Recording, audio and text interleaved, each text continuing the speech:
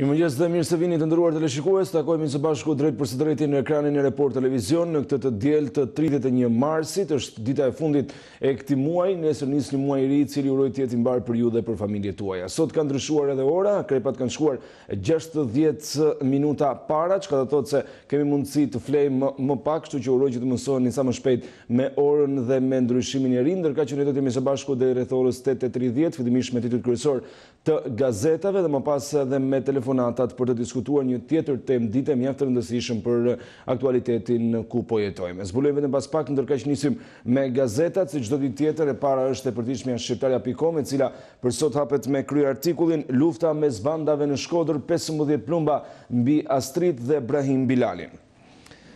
Ekzekutorët përdorën një benz të vjedhur 2 muaj para në Shkodër, 2 viktimat, babai dhe xhaxhai i ish kampionit të boksit Astmer Bilali, i burgosur si pjesëtar i bandës së Bajrajve. 3 prokurorë dhe 10 oficer hetojnë vrasjen.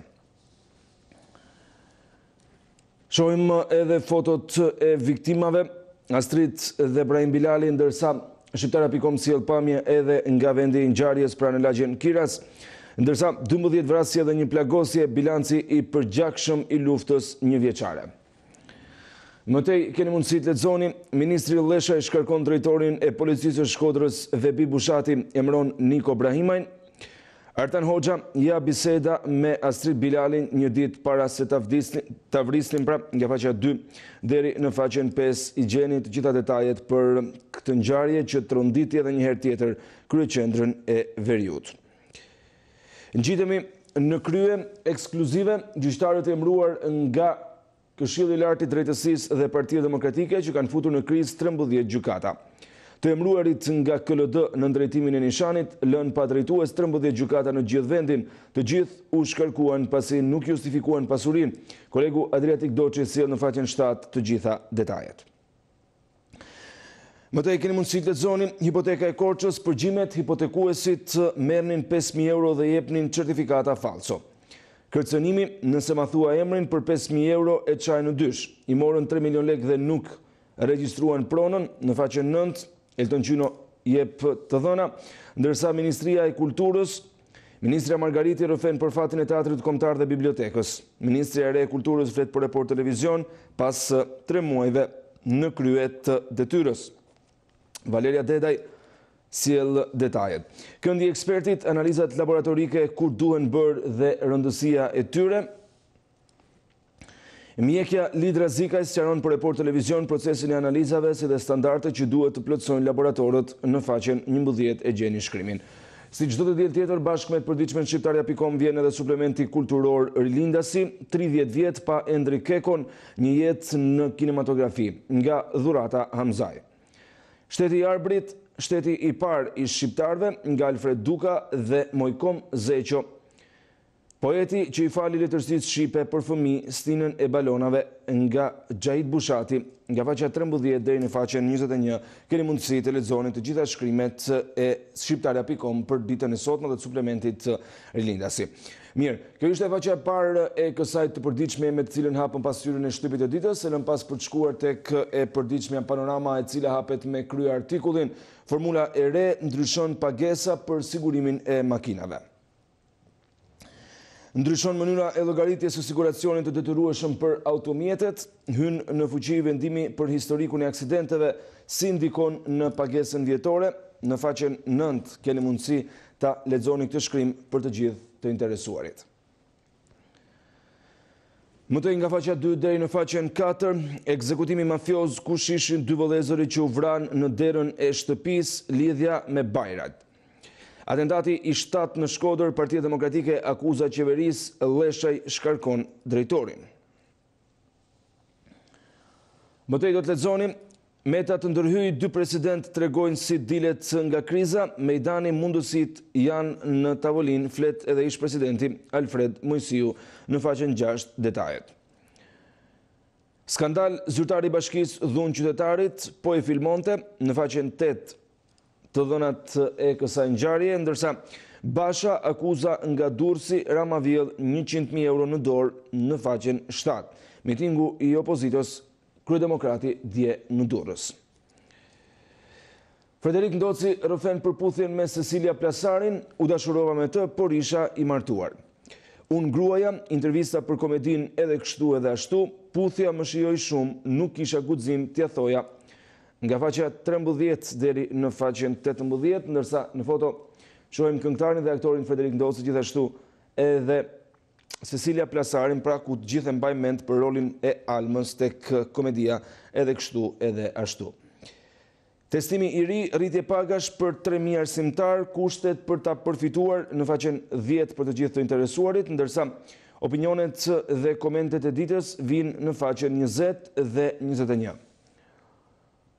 Rubrika e përjavshme Vath në vesh nga Edmond Tupja, Rama Sutra mban në titullin për ditën e sotme, Luciano Boci, anormaliteti si normalitet, dhe Fabian Topolari, ndryshojmë sistemin, zgjidhim edhe krizën, pra në faqen 20. Mirë, largohemi edhe nga e përditshmja panorama dhe titujt kryesor të saj për këtë të diel, për të shkuar tani më tek faqja e parë e gazetës Tema, e cila hapet me kryertikullin Detajet e reja që zgjidhin enigmën e vrasjeve të Shkodrës. Të pathonat e atentatit ndaj Ibrahim dhe Astrid Bilalit, detajet e panjohura të vrasjes së 11 në Shkodër, pse u vranë dhe kush ishin vëllezërit Bilali, çfarë po ndodh në Shkodër, Leshaj dërgon drejtor kryepolicin që ndaloi Sali Berishën në komisariat, ja profili i Niko Brahimajt në faqen 2 dhe 3. Vinë detajet, pamje nga banesa e vëllezërve Bilali, ku u vranë ditën e dieshme, pra në derën e shtëpisë, dhe gjithashtu edhe fotot e viktimave. Në brendësi, intervista Artemida, pianistja shëtitëse që shpërndajnë tingujt e Kosovës në Evropë, në faqen 10 dhe 11. Dosier nga Antonio Gramsci, i matë është me origjinë të pastër shqiptare, nga faqja 12 deri në faqen 13. Rajon David Phillips, shkëmbimi i territoreve një përrall, në faqen 7 dhe ekonomi, konfirmohet gjoba 51 milion lek për kompaninë e kontrollit teknik në faqen 6. Intervista në faqen 4 dhe 5, Gledian Lataj, unë pasardhësi i Lalës në krye të Elbasanit. Flet kandidati i Partisë Socialiste për Bashkinë e Elbasanit, ndërsa më tej keni mundësi të lexoni kaosit e Kuqezint, Panuçi si kokturku dhe Bushi si simbol i një shpresë të vdekur. Analiza, çfarë fshihet pas manovrës Armando Dukës në ndryshimin e kupolës Kuqezi, duke shtuar kaosin në kombëtare, në faqen 18 dhe 19 e gjeni këtë shkrim. Editoriali i ditës vjen nga Merobaze dhe mban titullin Banda që rriten para syve të gjithëve, në faqen 8. Ka një histori që po zgjat shumë në raportet e atyre që quhen banda në disa qytete të Shqipërisë dhe qëndrimit të policisë ndaj tyre. Së paku Shkodra dhe Elbasani janë dy qytete tipike ku grupet rivale janë të njohura, palët në konflikt janë të njohura, përpjekja për të identifikuar edhe politikisht është e njohur me të dy palët dhe në mënyrë të vazhdueshme, policia është vetëm konstatuese e kësaj situate. Nuk jam partizani kronikës së zezë dhe lajmeve që prodhohen pafund nga historitë e krimit duke fajsuar policin, pra thot shkrimi që vijon në faqen 8. Më tej keni mundësi të lexoni evolucioni i udhëheqësve me dorë të fortë nga Erika Frank dhe ambasadorët të lodhur me pushtetarët në Kosovë nga Bekim Bislimi, një material i cili vijon në faqen 9 të gazetës Tema për ditën e sotme. E lëm pas edhe këtë të përditshme me të gjithë titujt kryesor të saj, për të shkuar tani tek faqja e parë e gazetës Dita që hapet me kryerartikullin Fantazmë apo realitet. Një shkrim që vjen nga Bedri Islami për ditën e sotme, ana e errët dhe e patrajtuar e raporteve Tiranë-Prishtinë-Beograd, nga Damir Fazlić tek Baton Haxhiu dhe Besa Shahini, nga Mehmet Loci tek Petrit Ame dhe emrat e tjerë që ngren disa pikpyetje të pashmangshme mbi botën e shërbimeve informative të nëntokës serbe. Përse kryeministrat shqiptar kanë afruar pranë vetes dje dhe sot si këshilltar politik apo si drejtues institucionesh, figura që në njërin këmbë tjetrën kanë qenë ose janë të lidhur me botën e shërbimeve të fshehta. Historia dhe lidhjet familjare të disa prej tyre që mbajti afër Berisha dhe të tjerëve që sot janë shumë pranë Ramës në faqen 2 dhe 3.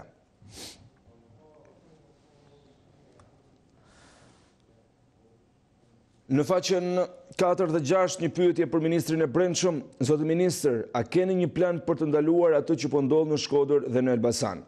Viktima e 10 e serialit vrasës në Shkodër, ku është aftësia parandaluese apo fuqia eliminuese e policisë për bandat që kanë marrë peng këto dy qytete? Një tjetër shkrim pra, ndërsa përgjimet dhe neveria për çimko politikën e sotme nga Lorenz Vangeli në faqen 9.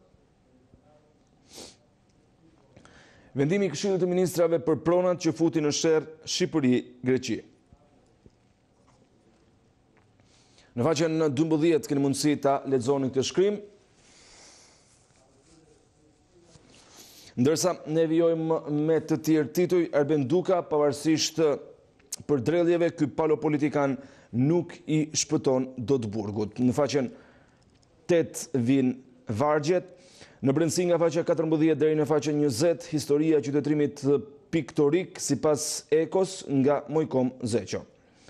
Me rastin e 75 vjetorit të rënies së dëshmorit Jaho Kasemi nga Xhevdet Shehu dhe ekskluzive dosier nga Nasho Jorgaçi, Qemal Stafa në kujtimet e një antifashisti italian. Kjo ishte faqja e parë e gazetës Dita dhe gjithçka e publikuar në të. E lëm pas për të shkuar tani më tek e përditshmja koha jon që hapet me kryeartikullin Zëvendës ministri i gafave. Zëvendës ministri punëve të jashtme Gencakaj paralajmëroi dje në orët e para të mëngjesit një konferencë të bujshme për mediat. Njoftimi për konferencën u shpërnda me urgjencë edhe nga zyra e Shtypit e kryeministrit Rama. Angazhimi i të gjithë stafeve të propagandës së qeverisë për daljen mediatike të yllit në ngjitje të Ministrisë së Jashtme tregonte se shqiptarët do të njihen me ndonjë zhvillim të fortë në diplomacinë tonë të jashtme. Ndaj të gjithë ishin dje me vesh në krah çka do të thotë ministri, të cilin kryeministri e quan fat që e ka Shqipëria. Perat e zyrtarit që përfaqëson diplomacinë shqiptare Gencakaj, ai ngatron punën e Ministrisë së Jashtme me ato të Ministrisë së Brendshme. Fjali pa kuptime, mosnjohje të termave dhe vlerëson si sukses të qeverisë raportin e Departamentit Amerikan të Shtetit që e nxin Shqipërinë për drogën dhe pastrimin e parave. Ky është kryeartikulli i cili vjen më i plot në faqen 3, ndërsa më tej hapësirë gjejnë edhe shkrimet juristi Sokol Hazizaj, shteti ka rënë, parlamenti nuk është më legjitim. Presidenti Ilir Meta, të rinjt të jenë pjesë aktive e kauzave sociale, shkrimet cilat shoqërohen me dy foto. Sokol Hazizaj pra në anën e majtë gazetës dhe presidenti i Republikës Ilir Meta gjatë një nisme për aleancën e dhurimit të gjakut. Deklarata e ish-presidentit Alfred Mojsiu fajin për krizën në Shqipëri e ka Bashkimi Evropian. Kreu i Partisë Demokratike Basha, Rama, hajduti më i madh në histori, vjell 100.000 euro në një orë, në faqen 2. Kryebashkiaku Veliaj javën tjetër prezantojmë kartën e studentit në faqen 13, ndërsa hetimet tronditet Shkodra ekzekutohen 2 vëllezërit në borrin e shtëpisë. Në faqen 11 detaje nga ngjarja. Kryetarja e Lëvizjes Socialiste për Integrim Monika Kryemadi, LSI do të ketë mbështetje prioritare për bujqësinë.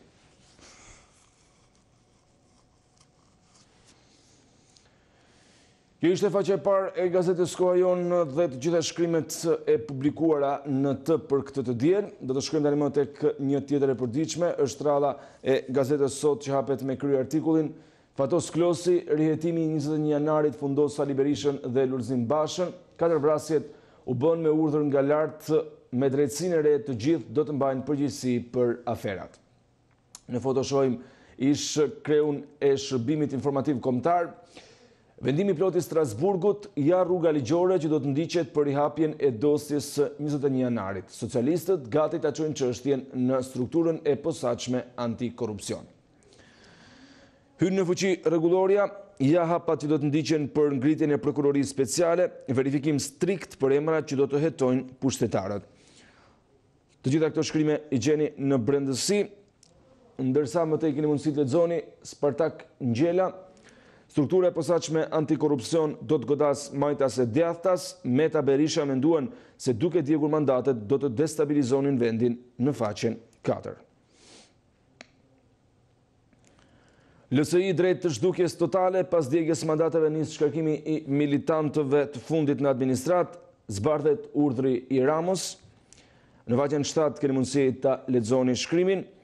Arian Galdini, LDE mbështet reformën në drejtësi, jemi kundër bojkotit të zgjedhjeve lokale të 30 qershorit, flet kreu i Partisë për Liri, Demokraci dhe Etik në faqen 5.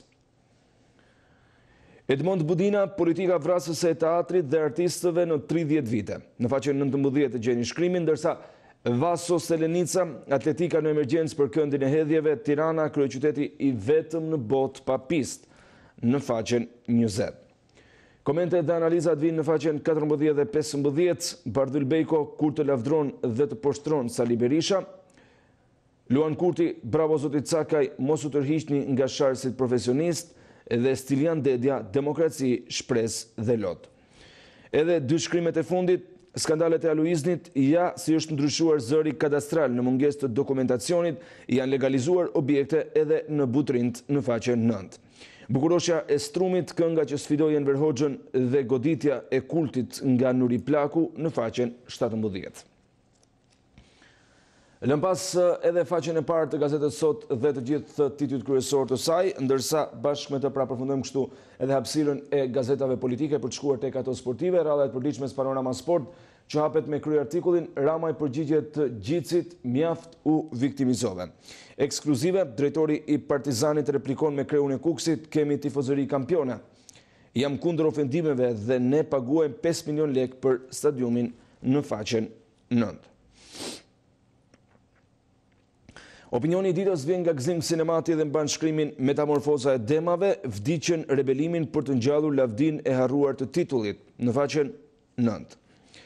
Reagimi Kuksi në kundërsulm, Federata Shqiptare e Futbollit të dënoi Partizanin.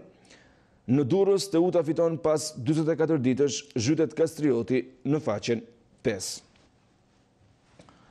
Një tjetër shkrim i madh në faqen e parë të kësaj gazete, plas grushti tek Tirana Laçi, arbitri nuk e mbyllte pa barazuar Kurbinasit. Skandali, Ansori Bregasi u godit nga tifozët në kohë shtesë, ndërsa goli i Laçit u shënua në minutën e 99. Më pas ka përleshje në tunel me protagonist presidentin e Kurbinasve Pashk Laska, si dhe sulmuesin angles të bardhebluve Ngo. Zbardhen prapaskenat e sherrit, ndërsa shikojmë me foto pra edhe pamjet e asaj që ndodhi në dhomat e zhveshjes.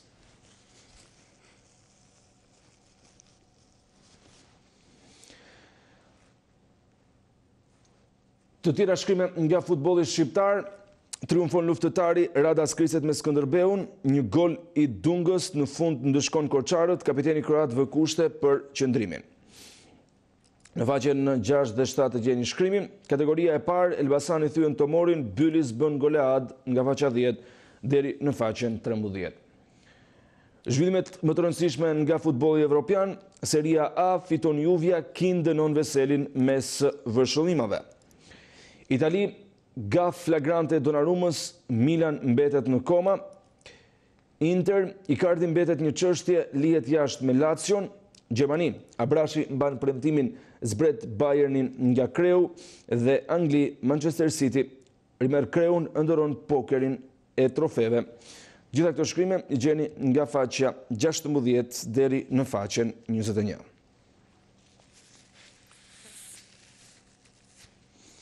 Me ka shkrime, përfundojmë shtypin e ditës për sot në ekranin e Report Televizion.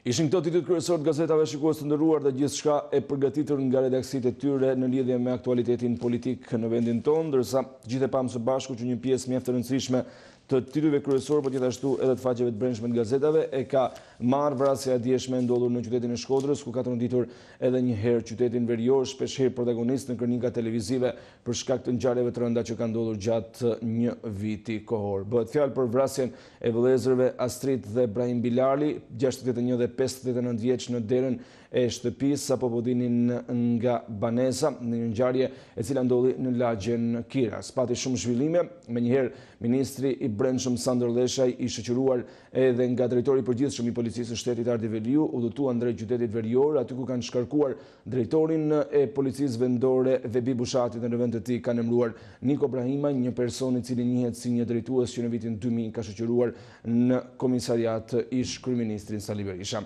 Çfarë pritet të ndodhë në qytetin qytetin e Shkodrës pas kësaj ngjarje dhe pyetja më e rëndësishme që lind shpesh, a e ka krimi mbështetjen e politikës? Është folur shpesh nëpër media që eksponent jo vetëm në qytetin e Shkodrës, por edhe në qytete të tjera problematike si Elbasani, si Durrësi apo edhe si Vlora që kanë pra këto rekorde kriminale dhe këta persona me rekorde kriminale kanë lidhje dhe mbështetjen e politikës, e cila i përdor qoftë për fushat elektorale apo për qëllime të ndryshme për të mbajtur ose për të marrë pushtetin.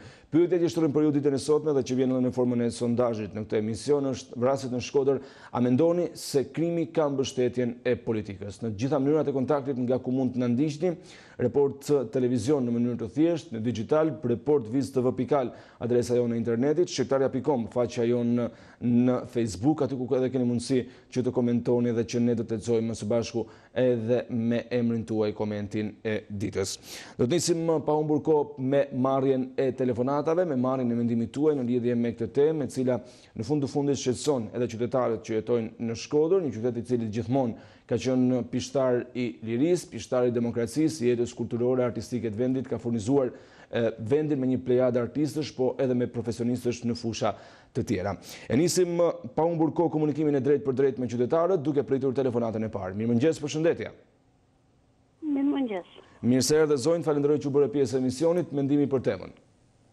Nga Fieri u flasim, nuk është se ndodh vetëm në Shkodër. Dhe vrasja është, domethënë, politike. Po. Dhe jo, që thoshin aty larje sa për shkuta diun, sa jipnin dije, ato tritrat aty, nuk e di. Dhe është edhe vrasje me pagesë. Dhe nuk është personi që, për shembull, personi që vret nuk është aty brenda nga Shkodra. Personi që vret mund të jetë një person, domethënë i ardhur nga X qytet, edhe se nuk të vret ai që është aty, se ai që është aty njihet, do identifikohet. Nëse ai që është larg, duhet kohë që ta identifikohet.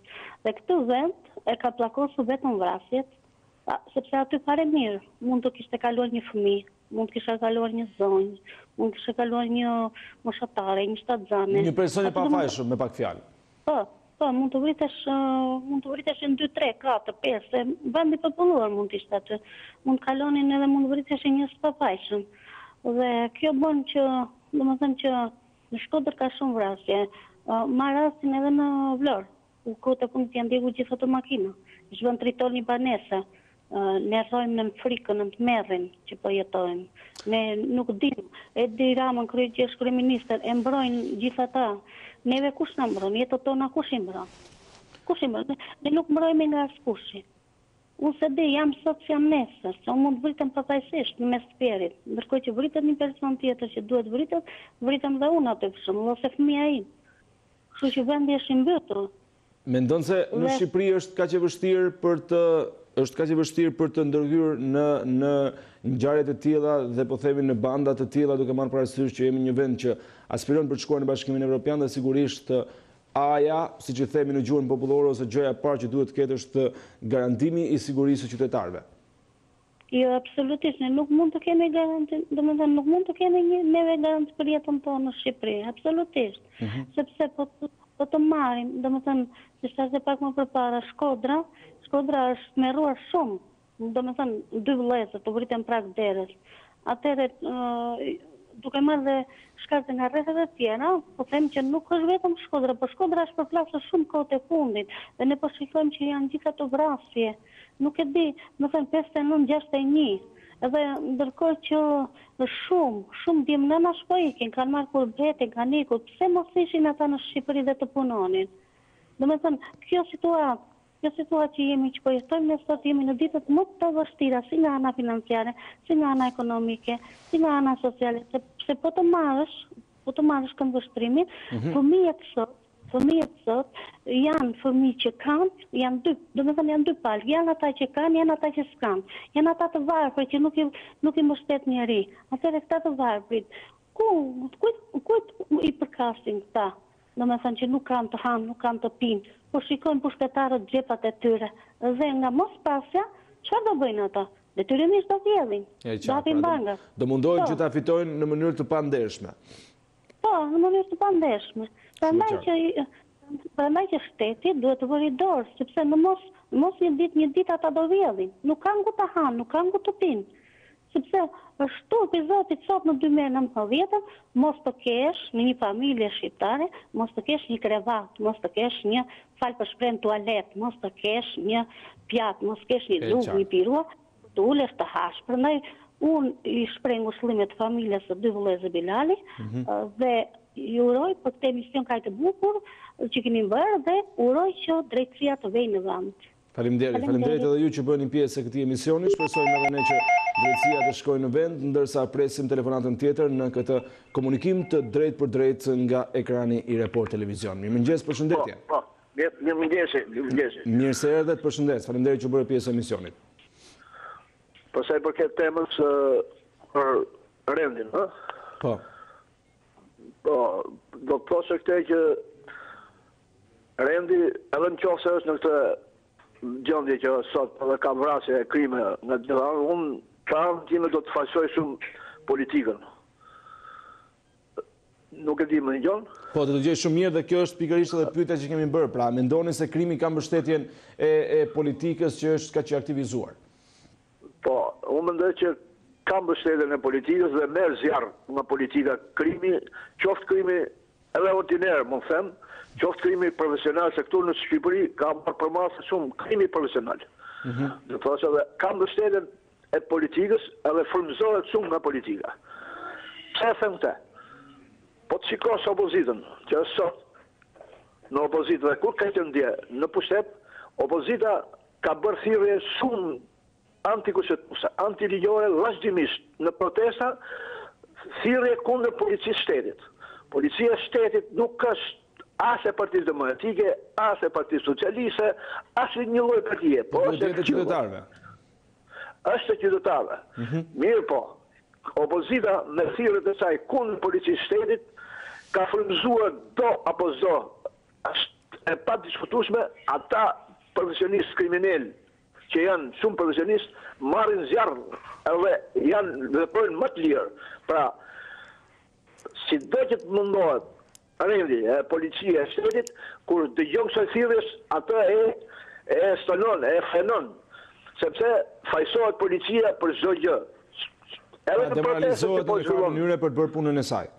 Po, është afërmend, unë nuk e kuptoj se ne si qytetarë thjesht që jemi të këtij vendi dhe që duam dhe që unë nuk pajtohem kurrë me këto thirrje kundër policisë shtetit. Ama një polici dhe institucionet e forta, nuk besoj se duhet ndikohen nga fjalët e njerëzve. Nga të dy krahat, majtës djavës të jipet maksimumi ndihmës dhe i përkajes.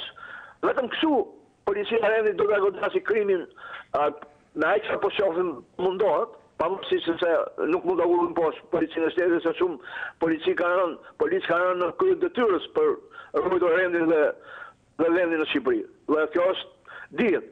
Po që ta ulët policinë e shtetit deri në këtë farë nga opozita me këto thirrje, unë nuk e di se kujt i shërben kjo thirrje kundër policisë shtetit. Dhe prandaj ka ndodhur për krime. Në rast se opozita do të vazhdojë po me këto thirrje dhe nuk e kuptoj, nëse po vazhdon ajo vetëm po heq vetën e vet, po e nxjerr jashtë loje. Edhe nuk na vjen mirë. Ros. Mirë, falenderoj. Që u bëre pjesë e këtij komunikimi të drejtë për drejtë, do të presim edhe një telefonat tjetër dhe më pas vetëm një aftësi të shkurtër publicitare. Mirëmëngjes, përshëndetje. Përshëndetje, mirë se erdhët. Mirëmëngjes, zoti gazetar. Mirë se erdhët, zotërit, falenderoj që u bëre pjesë e emisionit. Mendimi për temën. Po, unë tash kam të llahet për thënë. Po. Faji që ja treguan policisë shtetit është shumë gabim. Shumë gabim, sepse policia e shtetit është në shërbim të personave, është në shërbim të popullit, është në shërbim të çdo lloj komplikacioni që po has policia e shtetit. Bile puna më e vështirë e policisë shtetit është. Tash unë po është në ekran të shkruar Voltana Ademi, i shon fare qeverisë. Po Voltana Ademi nuk i bën një pikë vetës, është pjesë e qeverisë. Ku ka policinë bashkiake kjo? Policinë bashkiake ka administrator vetë ajo, edhe shtetit. Ka drejt, policia bashkiake do të eliminojë do nga tresa të gjëra që ndodhin aty. Dakor, po policia bashkiake, më fal që po ndërpres, po policia bashkiake është më shumë si menaxhuese, si administruese e shërbimeve të qytetit e gjërave të tilla në qarkullim se sa të merret me hetime edhe me parandalimin e përmasave të tilla, kam përshtypjen. Është e vërtet, por unë jam nga Myrdita dhe shoh policinë bashkiake të rrethit Myrditës. Po.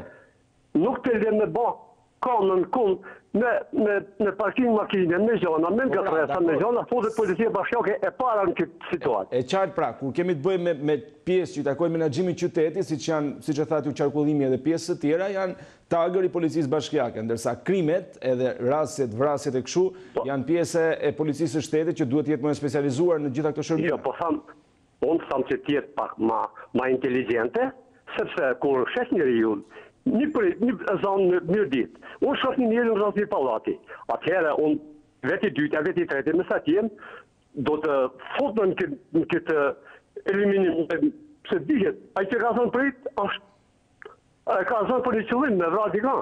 Ose mund nga shumë, ose në lytë baksa, ku të di unë. Atëherë dhe policia bashkjake në këtë zhatë do të bëhet pak televizje. E qartë. Ta po ta më thanu. Jo fajt e gjeron se e qeverisë. Fajt të ketë edhe ajo drejtosja e pushtetit vendor që është aty në vend. Të falenderoj që bërë pjesë e këtij komunikimi të drejtë për drejtë, se si respektojmë mendimin tuaj. Shikues të nderuar, do të shkëputemi vetëm për një hapësirë të shkurtër publicitare, por të rikthyer sërish pas pak në transmetim të drejtë për drejtë. Mos u largoni, kthehemi shumë shpejt. Ja ku jemi sërish së bashku, ora shënon saktësisht 7:32 minuta në transmetim të drejtë për drejtë në Report Televizion, duke diskutuar në emisionin Shtypi Ditës dhe ju për vrasjet që kanë tronditur njëra pas tjetrës qytetin verior të Shkodrës, por jo vetëm, edhe qytete të tjera me problematik krimin në vendin tonë. A mendoni se kanë mbështetjen e politikës, është pyetja pra që shtrojmë për ju ditën e sotme, ndërsa në këto momente do të presim telefonatën tjetër. Mirëmëngjes, përshëndetje. Përshëndetje. Të lutem uli pak zërin televizorit në mënyrë që të kemi mundësi të komunikojmë sa më në kohë reale dhe pres mendimin tënd për temën. Po, përshëndetje. Po, përshëndes. Ju marrë afjeri. Povel që afjerit. Qati povel që sfjerit. More si mos të ketë krim kur vetë kryeminist ju një konferencë Shtypi kur i bën pyetje që u shqetëson zoti kryeminist të vrasit që i bëjnë dhe ai tha le të vriten. Po. Po sa diko këmo se e thot një kryeministër, more, çfarë po bën ky kryeministër, more?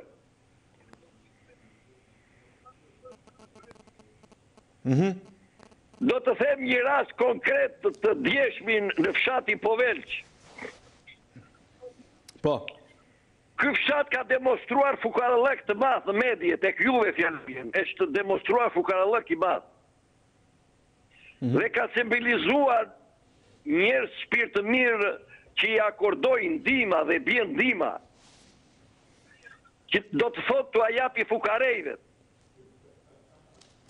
Dhe ata i bjen patjetër që komunikojnë me pushtetin vendor, se me ata komunikojnë.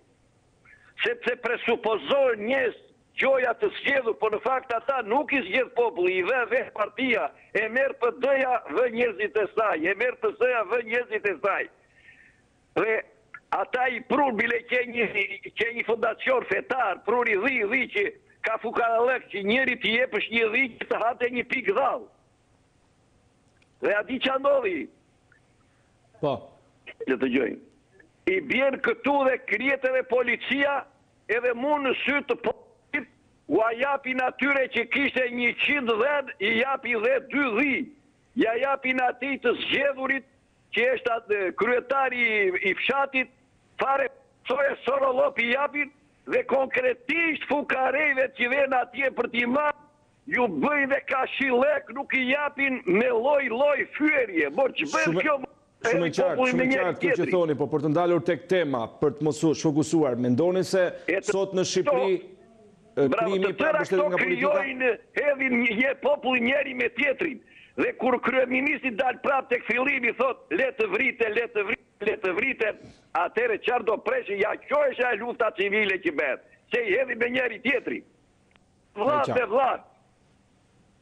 E qartë, mirë. Të falenderoj që bërë pjesë e këtij komunikimi të drejtë për drejtë. Në fakt, kjo është një deklaratë që kryeministri i Shqipërisë Edi Rama e pati bërë në nëntor ose në dhjetor të 2018-s në emisionin e Politikës të kolegut Denis Minga, ku i pyetur nga një panel gazetarësh pra se çfarë mendon për situatën aktuale të krimit dhe për vrasjet që edhe në atë kohë ishin të shpeshta. Kryeministri përgjigj me shprehjen hëngshin kokat e njëri tjetrit janë të lutur ta bëjnë diçka të tillë dhe kjo duket se tek qytetarët ka shkaktuar një farë irritimi. Presim telefonatën tjetër. Mirëmëngjes, përshëndetje.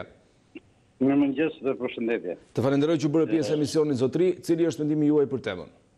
Në rrjetet sociale qarkullon një video nëpërmjet TV-matit që kishte pas një përplasje midis një profesuesit të bashkisë Ditës dhe një qytetari, mos gabojmë. Po, dhe një qytetari në prani të ish ministre Lindita Nikola, po. Lindita Nikola. Tani, ai personi i cili përfaqëson pushtetin lokal i pasas kuptohet ajo dhe përse policia nuk ndërhyri, përse zonja ish ministre nuk njoftoi policinë për të arrestuar me një herë atë person i cili dhunoi një qytetar, përse filmonte me telefon. Tani, përgjigjja e kësaj pyetje është kjo, sepse dhe policia pengohet nga politika të drejtohet nga politika që është në pushtet. Sepse një njeri që është i pushtetit nuk preket, një që s'është i pushtetit preket. Pra, shiko, është e të mërshme, të shohesh sa në mënyrë vulgare, paraqitet një përfaqësues i bashkisë nuk e di se kush ishte ai dhe çfarë ishte, çfarë veprime bën, një punonjës i shtetit, se pavarësisht se ishte i pushtetit lokal, ai quhet punonjës i shtetit, mënyra se si komunikon me banorët, mënyra se si komunikohet me njerëzit, zotëria e tij është i paprekshëm, do të thënë po ti jesh në pushtet, po ti jesh i veshur me politikë, s'të prek njëri. Po ti jesh kundërshtar ose po ti jesh njëri i thjesht, policia ndërhyn me njëherë, ose policia ndërhyn për një budallëk të vogël në autobus, dhe nuk ndërhyn për të arrestuar personin i cili dhunoi në mënyrë publike një qytetar të thjeshtë i cili po filmonte. Pra ju mendoni që ky është tregues dhe kur nuk ndërhyn në raste të tilla, imagjino si mund ndërhyn në raste më të mëdha. Absolutisht, kjo që thua ty është e vërtetë. Domethënë është qesharake sepse njerëzit sot dikush kush arrit të flasë në televizionin tuaj me telefonata mund të jetë i kënaqur i këtij pushteti ose mund të jetë i pakënaqur i këtij pushteti, i cili shpreh pakënaqësinë sipas originalitetit të tij.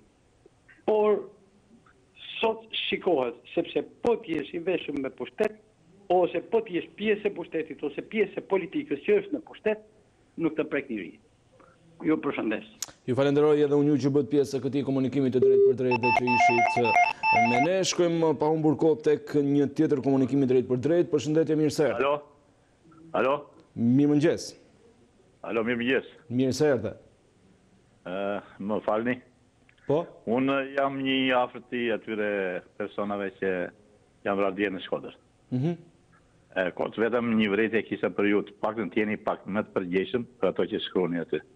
Se ata nuk janë kriminalë. Ne kërkojmë ndjesë sepse ndoshta nga mosdia dhe mund të bëjmë gabime, jemi të hapur për çfarë lloj.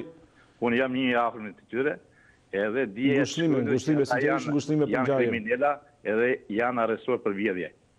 Të lutem paktën ato epitete hiqni. Jo, Report Televizion paktën deri gjatë kësaj kohe që jam këtu nuk besoj se kemi thënë diçka të tillë sepse mund të kishte qarkulluar si informacion, se nëse është jo, po shikoj ktheje çka keni shkruajtur dje.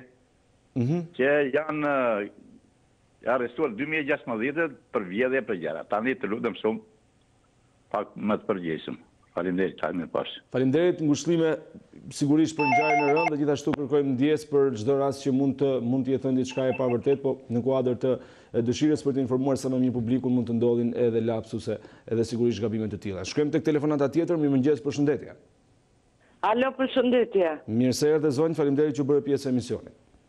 Faleminderit, po ju ma për herë të parë dhe disa të flisja, nuk më intereson as politika as i gjë, mu më intereson vetëm buka e gojës. Dhe disa të flisja, dhe më thëmë, ka nequ gjithë ndihmën ekonomike. Kam edhe një nipit të vogël jetime dhe mbaj vetë. Tani, unë ku do shkoj unë për të interesu për shumë për bukën e gojës. S'ka basi ardhur. Aci lojtarë, ta që u pa puna, me vari gurë, më qafe më umit në lumë. Ku të shkoj ju për të interesu për bukën e gojës? Ju lutem, për ju them edhe je, kush këtë mundësi, me ndihmu se jemi të vdek për bukën e gojës. S'ka më aci lojtarëra. Do të thush me shku me punun në punë. Nuk më men njeri më punë se jam 60 vjeqë. E qartë.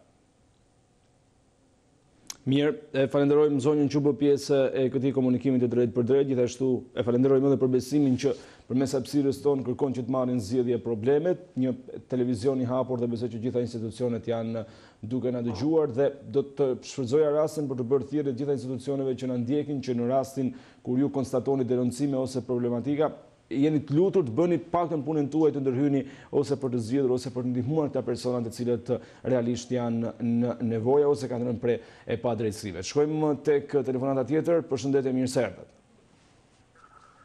Mirëmëngjesi. Mirë se erdhët zotrit, falenderoj që bërë pjesë e emisionit. Nga Shkodër e flasim. Po, përshëndetje. Më thënë drejtën, policia e Shkodrës është kompletisht lojtës. Është vetëm se kanë bush me femra, policë femra, gjithë ditën me paketë cigare, vetëm të i pijë cigare, është komplet jashtë lojtë. Jo, pa dashur të bëjmë asnjë paragjykimi, po pse ka police gra në detyrë, nuk është gjë e keqe, është gjë e mirë se tregon për emancipim. Police femra duhet të më kenë në Norvegji ose në Saudi, edhe punoj shanej në vendet qeta, ose janë për zyrë atikon, po janë patrulime me përleshën me keqbese, nuk është për gjëra tjera. Domethënë është komplet jashtë lojtë. Janë shumë indiferentizëm në Shkodër nga ana policore. I thonë 11 vrasje pa gjithë, asnjë asnjë autor. Pa autor. Si në vrasje në qytetit, thotë pa autor. Është një skandal. Është skandal. Domethënë për qytetin e Shkodrës është një gabim shumë i madh. Masanej edhe mediat shumë mirë po lej para polici se këta persona që janë vrarë, 4-5 vrasje të fundit janë qytetarë që asnjë person në Shkodër nuk e flet fjalën më negative për ta. Po janë shumë njerëz, kanë shumë njerëz pozitiv, edhe ngushtojnë familjarëve të tyre komplet.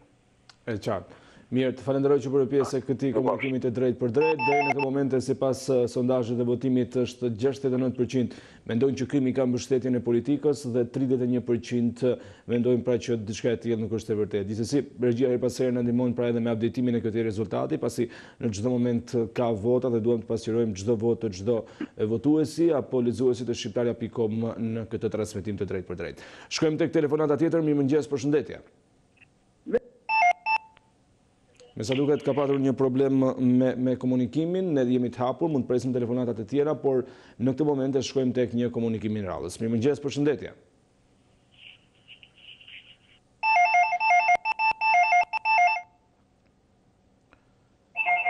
Niko Brahimaj është drejtuesi i policisë së Shkodrës pas veprimit bushatit. Mirëmëngjes, përshëndetje. Mirëmëngjes, shoku gazetar. Mirë se erdhët, falenderoj që bëre pjesë e emisionit. Gjo, populli Shkodrës është populli më i kulturu në Republikë. Ashtu, rastja vjen se ata zbatojnë çka mërësia madhe, dhe nga Vërmoshi, nga Rafshi, nga Hoti, zbatojnë ligjin e kanunit. Gjo, rastja ka vrakta, do vritën, dihet e punë, do vritën. Që nuk ka diskutim. Nuk ka faj policia shtetit, nuk ka faj shteti. Faj është i kryetarit i shishit Qali Ram Breshka, që i cili futi armatimin 97-ën, që dhe armatimin popullit do zoti. Armatimi është në gjithë Shqipërisë, në gjithë në durën e popullit. E të kjetë vrasje prap. Këtë e kemi thonë për ditë me që majmë telefon. Kemi thonë për ditë, faj është ai, për shembull, o botë më stratën Tiranë, nga ai Ram, ai tjetër, ai Lulzim Basha, edhe vrau atë gruan në kapsove, e di shumë mirë ti, edhe ne unë bashkë aty. Edhe ne policia për të fut me të mushe me gjona, kjo është prapësinë e madhe e Sali Ron Berishës, i cili e dha më këtij popullit të zoti. Pse nuk u zbatu, pse Kështu arrestuar 7 veta nga demonstrata. Se nuk arrestuar sekretari i Partisë Demokratike që digje penalisht. Pra pa hjek ata, pa arrestuar ata, nuk ka qësi Shqipnia. Jo Shkodër, edhe Elbasan. Pa asë një vend të Republikës nuk ka qësi. Pa arrestuar ata zotrit, ati që bëjtë demonstrata kotë. S'ka pik digniteti, ata s'ka pik burnie, ata pa vlasi popullin, ata pa bëjt 99, edhe as kush nuk i arreston. Tu ka faj gjukata prokuroria, që nuk i arreston. Se ku arreston 7 veta, 7 fugarej, edhe mos putet mrena ai që shtrite atje, e s'putin në parlament, pra kjo është një kriz, jo e shtetit, po e prokurorisë, në Elbasan, për shembull këtë Elbasanit, du të fushën e Ajkoceni atje, të policia. Drejtoj policia Ajkoceni, se ka qenë 4 vjet ka qenë në Elbasan edhe së shbon një vrasje vogël, së shbon një vjedhje. Pra ato 100 njerëzit që të puten në polici, edhe jo me qetë punën një rrut, edhe me atje. Në Shkodër, populli Shkodër, se populli shkëlqyr, populli Vlorës i shkëlqyr, unë kam një Shkodër 4 vjet, edhe e di një popull atje, vetëm zbatohet kanuni. Po vrave të vrasin dhe dihet e punë. Po këto e ka bon vetëm Sali Ram Berisha. Dhe as kush tjetër. A i boni 99 gjithë Ballkanin, edhe jo në Shkodër, e në Vlorë, edhe në Elbasan. Përshëndetje. Falenderoj unë ty që bëre pjesë së këtij komunikimi të drejtë për drejtë. Në fakt është e vërtet, jo pse unë vi nga i qytet dhe nga rrethinat e tij, po me të vërtet populli i Shkodrës ka treguar gjithmonë që është një popull qytetar dhe që nuk ka lidhje dhe është i distancuar nga ngjarjet e tilla. Mirëmëngjes, përshëndetje.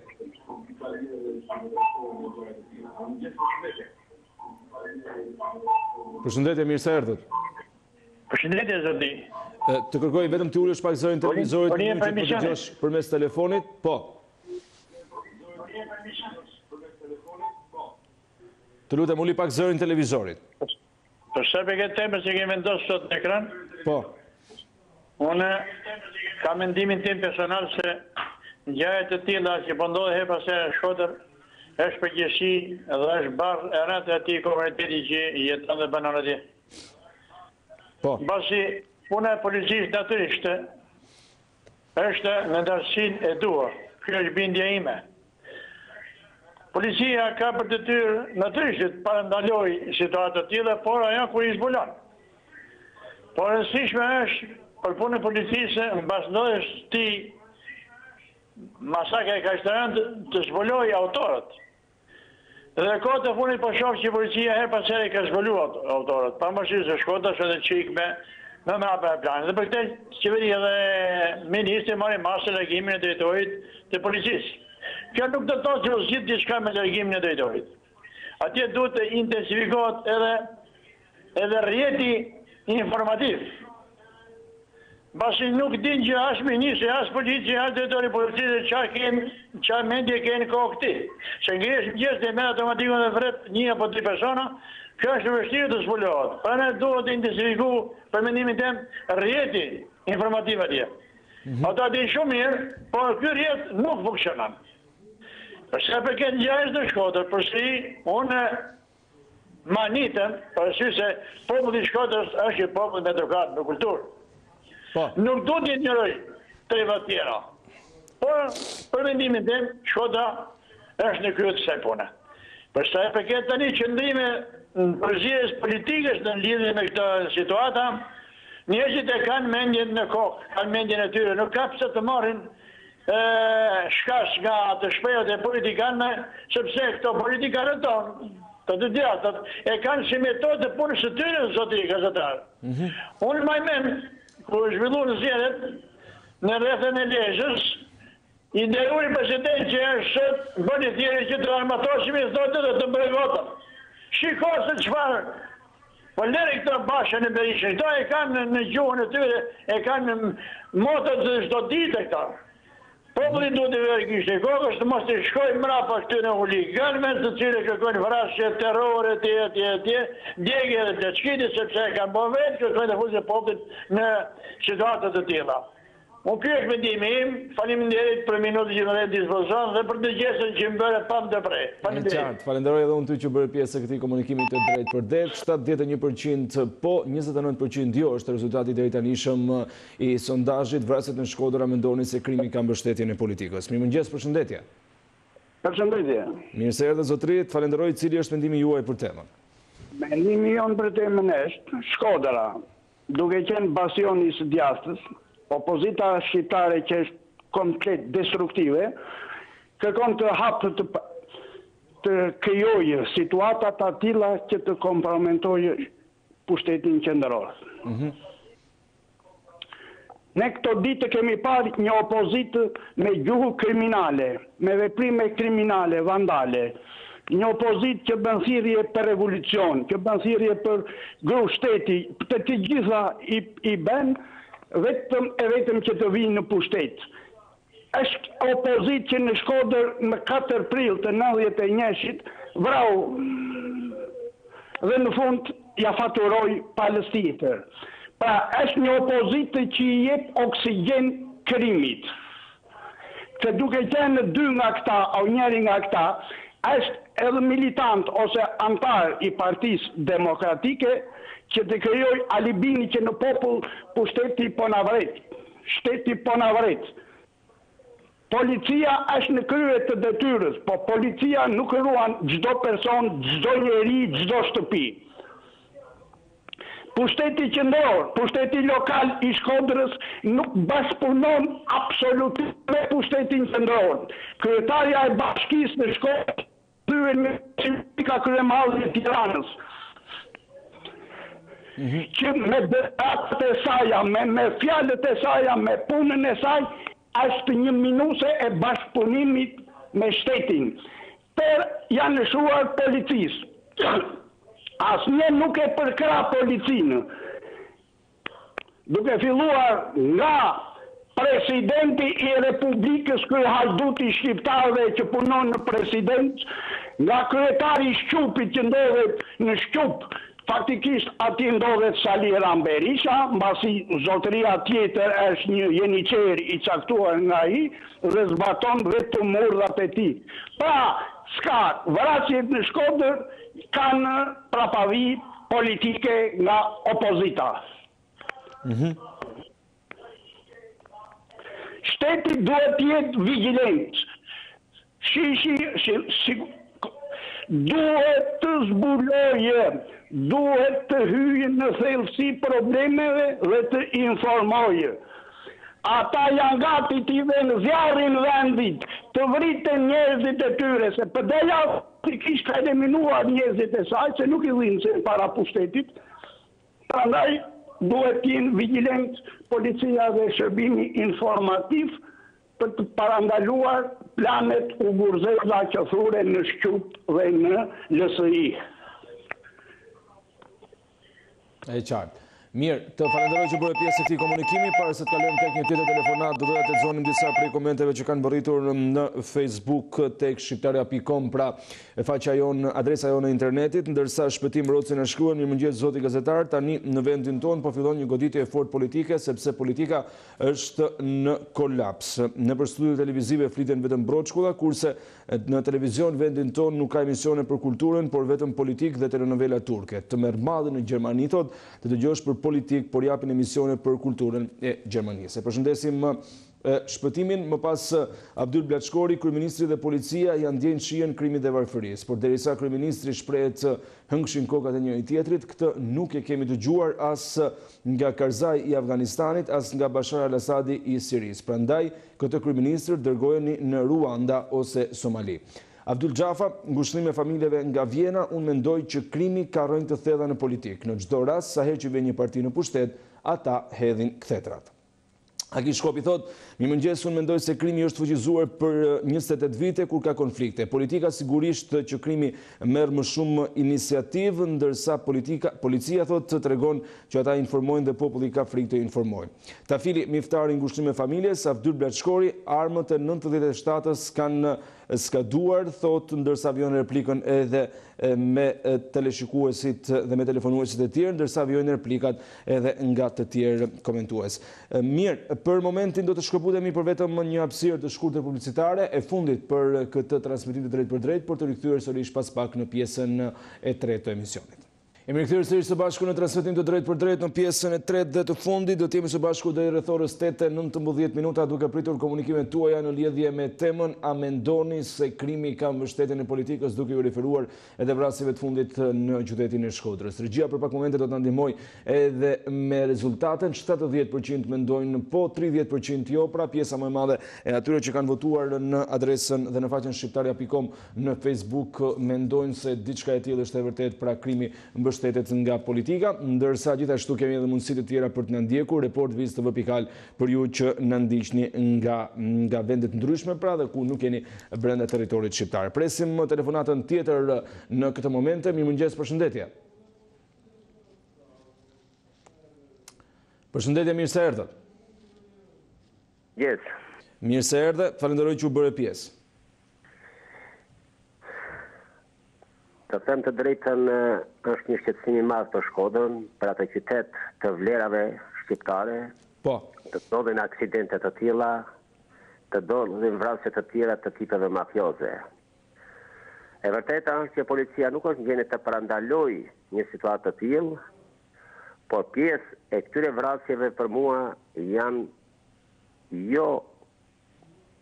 është politika tmerrsisht e gabuar dhe përçarse që ka ngritur të huajt në Shqipëri.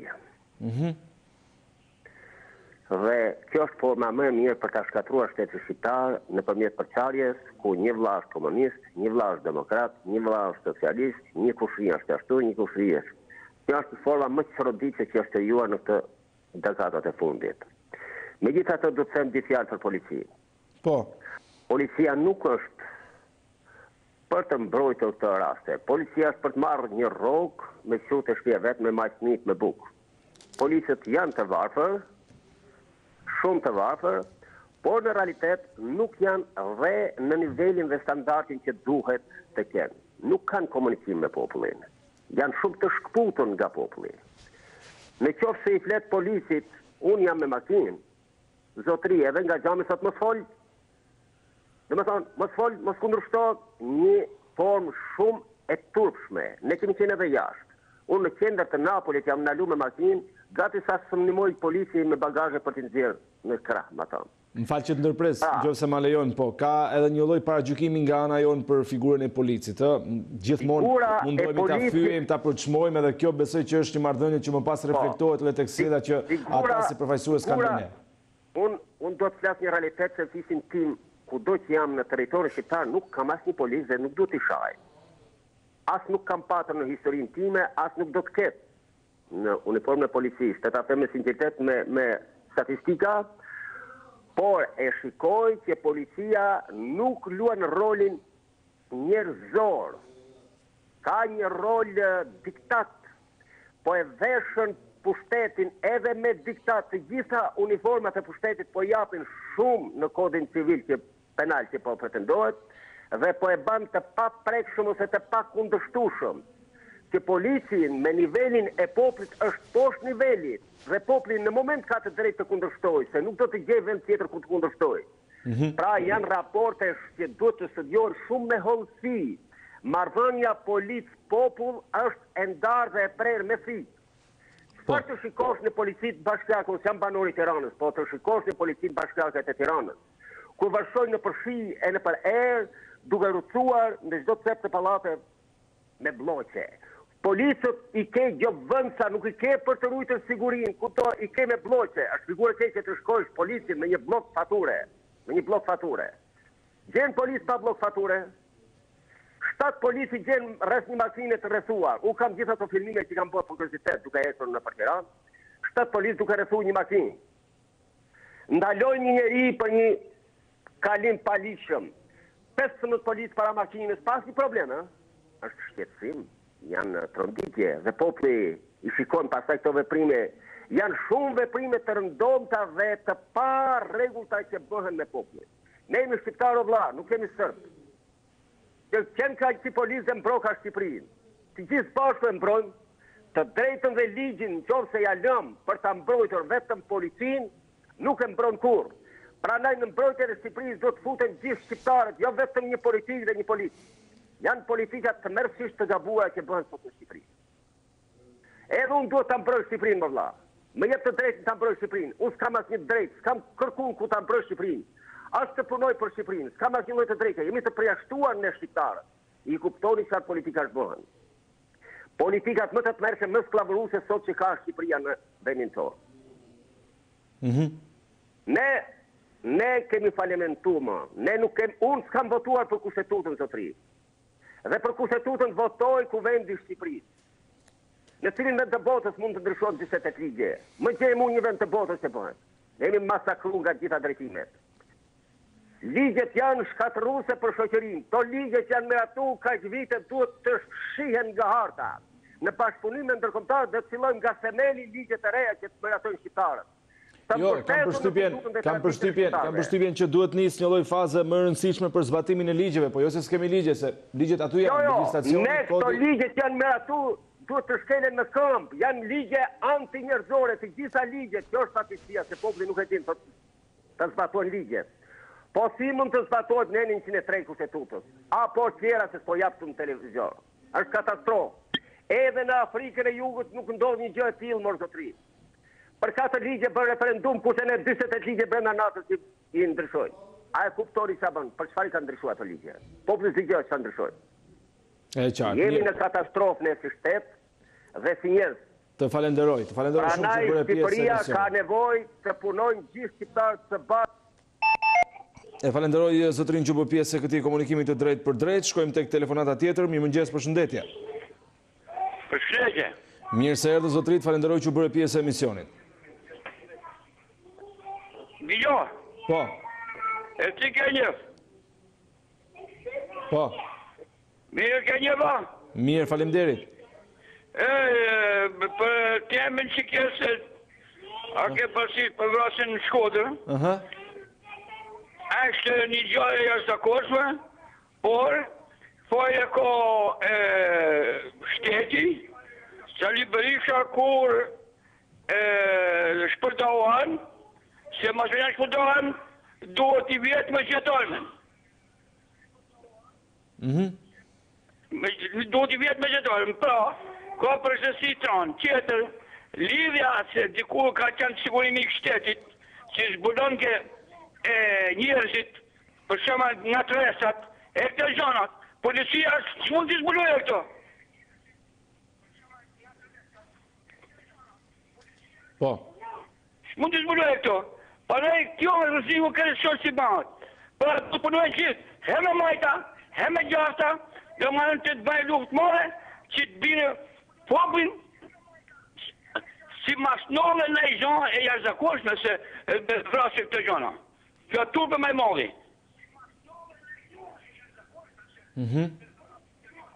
Paraj, kjo, do të interesohet, thash, pra, se umërimi i shtetit që nështë nuk kapet ashtu që është për të kapë. Se vetë i ka shpërdohen, vetë e marrë vesh se kanë problem se vejten, edhe kali një të pasane kjo. Se hina gjatë, tash që të hima gjatë, sepse ka nga tresa shumë, e në Shqipëri, a ka pasish, kanonit dhe lef dubazhinit, ka në zuan që ka qenë i fort, për shumë po më vrave unë zvras, për a kështu ka shku ke punë. Se në kone e monizmit, atëhere, e vëjtja qetin, por e merke shteti qakun. O atë nënge burë përjesim, o vreke letot, o vreke, o për këtë nënge. Kjo e kanë e vetë të, e kanë jetë se kanë vetë, a ke pasishtin, e si të nëngush, më këto. E ka njëkë që pëse më ba me vakan se vetë kush, të gjitha. Mirë. Atje përshiretje, se të hara më ko. Të falenderoj, jo, është e drejta është dhe është koha juaj, të falenderoj që bërë pjesë e këtij komunikimi. Alo, mirë mëngjesi. Drejt për drejt, mirë mëngjesi, zonjë, mirë se erdha. Për sa i përket temës, lumë gazetari, unë herë ngushulloj atë familjet e Shkodrës i ngushulloj për këtë ngjarje të jashtëzakonshme. Dhe për sa i përket derisa partitë do të shkojnë rëmpall me njëna tjetrën, edhe vrasje do të ketë. Po. Se duhet të punojnë zbashku këto që të shkojë populli mirë. Duhet të punojnë me njëri tjetrin, duhet të ketë mbledhje në përlagje. Nuk ka çfarë bë policia, nuk di policia se kush ka nga tresa. Duhet të bëjnë mbledhje në përlagje, duhet të ketë këshilla, duhet të ketë gjëra që të kuptojnë se ç'është.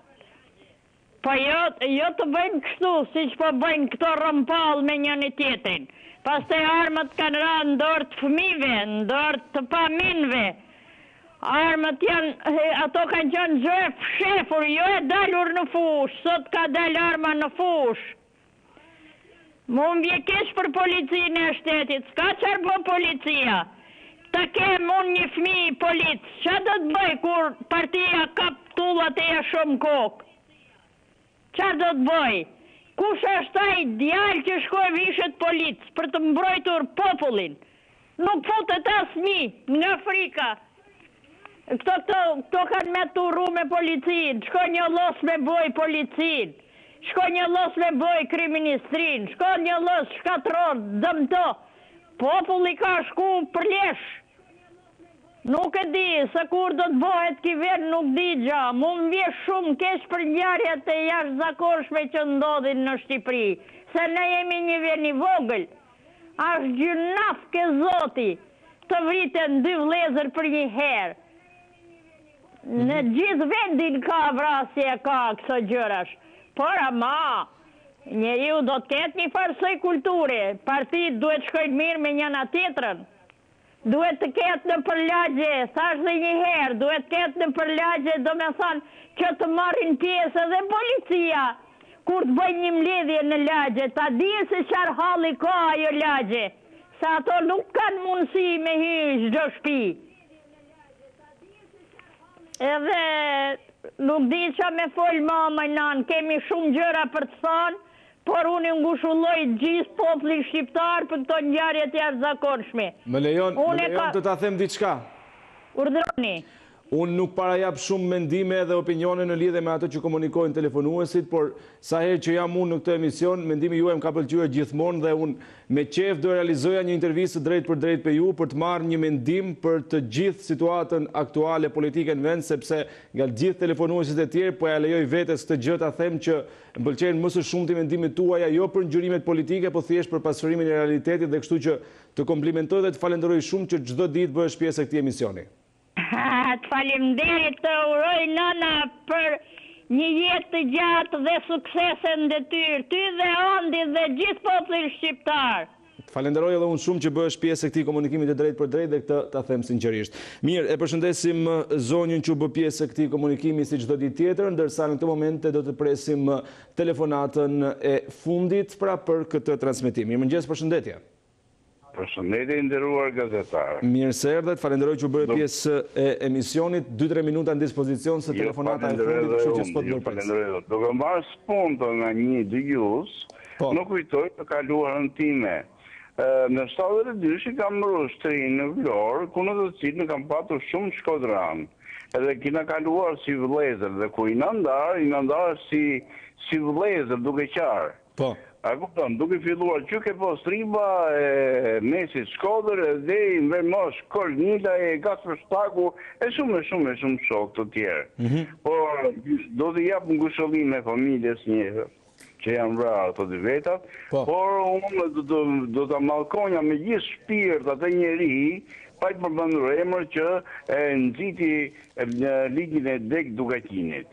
Duke u nisur për çështjen e sotshme. Unë nuk arrit të kuptoj analistët, nuk arrit të kuptoj mediat, nuk arrit kuptoj Shtypin. Përse nuk flasin të vërtetat e këtyre eksponentëve dhe politikanë që kanë bërë 1001 zezat në gjatë 28 vjetëve. E keqja është sepse po formohen ligjet, po formohen instancat ligjore, ku në të cilën këto njerëz do shkojnë të japin llogari, a kupton, edhe nxisin popullin të konfrontohen me policinë. Juve si media duhet ta bëni popullit të ditur për gjithë çka ndodhur këtu e 28 vjet përpara. E deri më sot, për të gjithë eksponentët politikanë, qoftë nga e majta, qoftë nga e djatha. E qartë.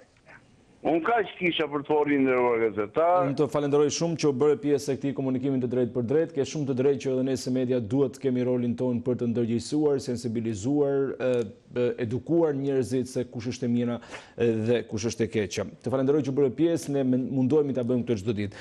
Shikues të nderuar, kemi ardhur në fund të këtij transmetimi të drejtë për drejtë edhe për këtë të diel, menjëherë pas paktitit kryesor të gazetave për ju që i humbët në orën 7, ndërsa bashkë takohemi në fleshin informativ të orës 10. Faleminderit që na ndoqët, mirupafshim.